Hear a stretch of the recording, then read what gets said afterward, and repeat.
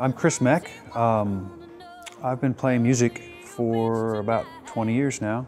I played in the Gaslights for several years. We did a lot of touring. Also had a band called Atlantic Fade Out, and then a band called Tiny Horse. All of those were with my wife, Abigail Henderson.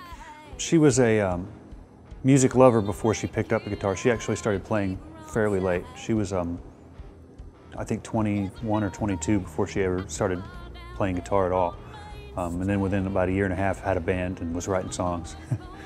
We toured a lot, which basically means if you're willing to do that, it basically means that you are underemployed. Because you have to have the kind of job where it's okay for you to leave for weeks and sometimes months at a time. But there were times when when that was all we were doing because we were on the road so much. Abby was diagnosed with cancer in summer of 2008. And the musical community really rallied behind her. They had an entire weekend full of benefits at like 3 different venues, and a lot of bands that hadn't been bands in 15 years or so, got together and did reunion shows, and they raised a little over $20,000.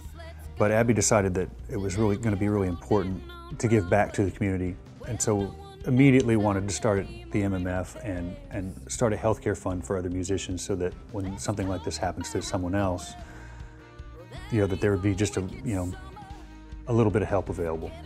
We decided to rename the healthcare fund Abby's Fund because that was the impetus behind the MMF to start with, was when Abby got sick and the community rallied to her side. So it only makes sense, now that she's gone, that's what we would call it. She was a larger than life character, so it seems appropriate to keep her name in, as a part of what we do going forward.